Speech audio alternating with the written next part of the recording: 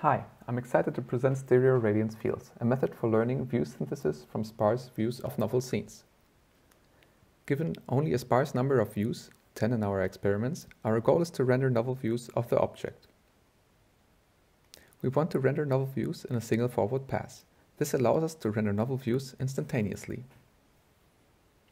Based on stereo pairs of the input images, our stereo radiance fields predict the NeRF representation, color, and density. Prior works, like NeRF, need typically 100 input images and need 3 days to memorize a single fixed scene into a neural network. Instead, our prediction is based only on a sparse number of views, and we are predicting instantaneously in a single inference step. Moreover, our method generalizes to novel scenes. We built our stereo radiance fields based on an observation used in classical multiview stereo approaches. Consider 2 views of a given scene.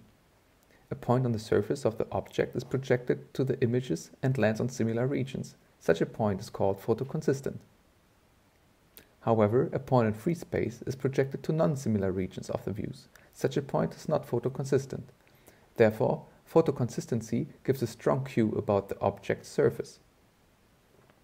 For a target view, we shoot a ray into the scene and sample points along it. For each point, we predict color and density. The color values along the ray are merged based on the density weights using volumetric rendering. A point is projected on the post-input images. We extract CNN features at the point projection. This gives us a feature encoding per view. We want to compare all feature vectors to find out if the point is photoconsistent. For this, we build all possible stereo pairs of features. Each pair is combined with K filters. Each filter can learn different similarities and can propagate color. We arrange the results in a matrix of stereo features. We aggregate stereo information of 4 pairs by applying multiple convolutional filters. Next, we encode all information into a single vector of fixed length using max pooling. Finally, the encoding is decoded into color and density by a fully connected network. Let's look at our results. We train our method on roughly 100 objects from the DTU dataset, and we test it on a novel object at inference time. Stereo radiance fields obtain sharp novel views in a single forward pass of the network. We found we can further improve results with a short time of fine-tuning on the input images. State-of-the-art baselines, like NeRF or local light field fusion, obtain blurry results or have ghosting artifacts.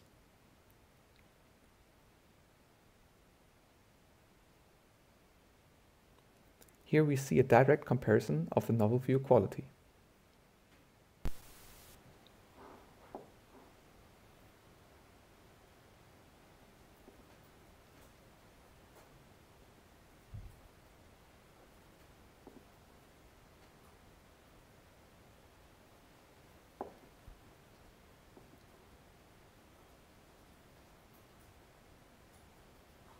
Moreover, we found 10 views is often not enough information for the baselines to produce correct geometry.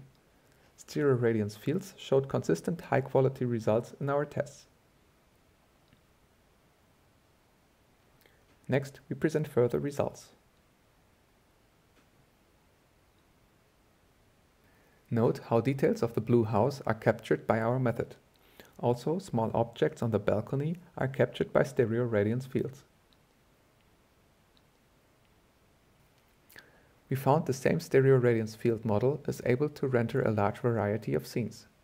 Our method produces high-quality results in geometry and appearance, such as letters on the cocoa powder, the teeth of the skull, or the texture of a pear and an apple.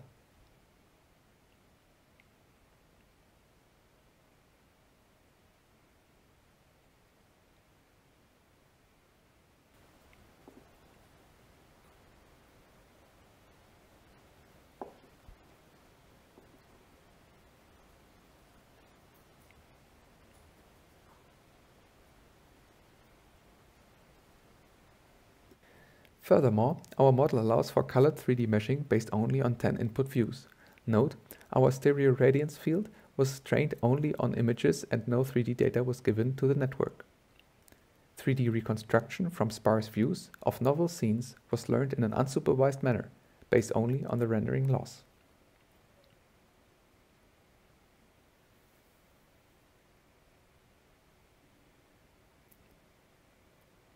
Thanks. Code and trained models will be made available for research purposes.